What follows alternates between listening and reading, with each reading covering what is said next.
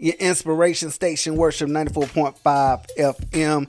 The 5th annual Urban One Honors is taking place on Monday. That is on Martin Luther King Jr. Day on TVOne and CLEO TV, hosted by our man Tank. I went down, hung out on the red carpet and in the media lounge, and I got to holler at my man Marvin Sapp. So definitely gotta get caught up with everything he has going on, because he's actually taking part in the special. So you guys definitely have to tune in for that. You recently collaborated with TVOne for your life story, and as an artist, I know you have to be open and vulnerable, but was it a challenge for you being vulnerable, putting this life story together? Oh, without question. I had to tap into some emotions and had to dig back and deal with some stuff that, I kind of compartmentalized. The passing of my wife, what I had to do as it pertains to dealing with my kids in order to get us to a place of being healthy and whole. Even reliving some of the moments and stuff, growing up and dealing with epilepsy because of, my drug use and things of that nature. So just having to relive those moments and being vulnerable enough to allow people to see certain aspects of my life that I didn't want them to see. It was a leap of faith because, folks can be extremely judgmental. But thankfully, partnering with TVOne and with the team, they helped to make sure that we literally put it out in a tasteful manner. I'm grateful. I'm grateful for the TVOne team and, for everyone that really, really have embraced and enjoyed, what Never Would Have Made It was all about, and most importantly, what the message was. And that was, no matter how difficult life may be, you can come through it, and when you get through it, you'll be stronger, wiser, and better. And being a gospel artist and having that platform, there is a misconception that you have to be perfect and your art and quite human. You can't make mistakes, basically, right? So was it therapeutic to show the human side to Marvin Sapp? Oh, heck yeah. It was absolutely therapeutic to show what I've been delivered from.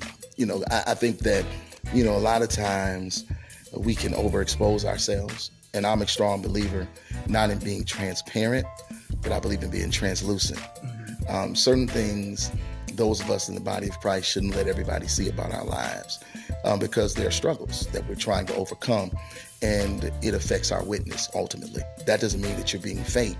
That just means that you're striving to protect what it is that God has invested in you. Once you get delivered from it, of course, you're supposed to have a conversation. You're supposed to tell people about, the saving, keeping, and cleaning up power of what Jesus Christ can do.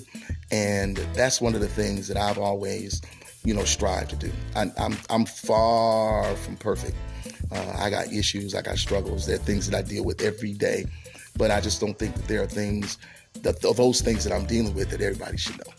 I think that those things I should war against myself, pray to get delivered from, pray to deal with, and then once I come out of those situations, begin to share with people about what God has done. But, that's my perspective, and that's my theological position.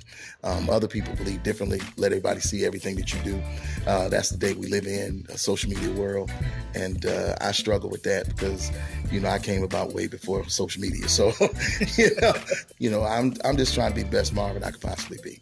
If you see me mess up, just know that, it wasn't on purpose.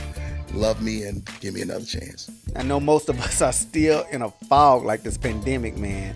What are some words of encouragement that you can give my listeners?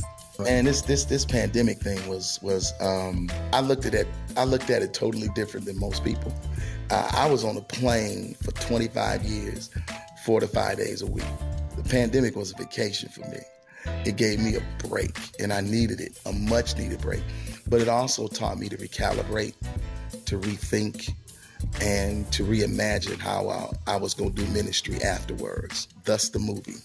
Now everybody's able to, watch services via streaming on all the different social media platforms. I want to challenge people to do what I did, recalibrate, rethink, reimagine how you're going to do your life from this moment on. That's what I did, man.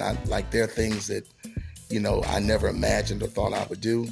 I'm trying to do them now. And the reason why I'm trying to do them now is because if the pandemic taught us nothing, it should have taught us, and this is just an old church cliche, tomorrow really ain't promised. You got to live your best life while you can. Your best life, not a life that you just want to live and be random and crazy. be strategic, plan, map, focus on accomplishing goals, not just going on trips. There's more to life than sand. There's more to life than beaches. There's more to life than going to Greece. I've been there. It's cool. I ain't got to go back. Dubai is a great place. I went over there, did concerts, but hey man, it was a trip. There's more to life than that. Set goals and make sure you accomplish them before you live here. My goal in life, and I'm preaching now, so I'm about to close, but my goal in life is to die empty, meaning no regrets. Okay. I want to be able to lay and take my last breath saying everything that I desired to do, I did it. And that's what everybody should do. Well, we'll definitely be looking forward to what is coming next from our man, Marvin Sapp. I got a lot. I got a whole list of stuff that I wrote out during COVID. And we still in COVID, but a whole lot of stuff I wrote out. I want you guys to be sure to catch the 5th annual Urban One Honors taking place on Monday, January 16th. There's a 2-hour telecast, all right? Martin Luther King Jr. Day. TVOne, CLEO TV, my man Tank will be the host, and not only will Marvin Sapp be performing, but also Kiki Wyatt will hit the stage. We're going to recap it all next week for sure. Y'all keep it locked right here. I got more on the way. The Inspiration Station. Works for 94.5 FM.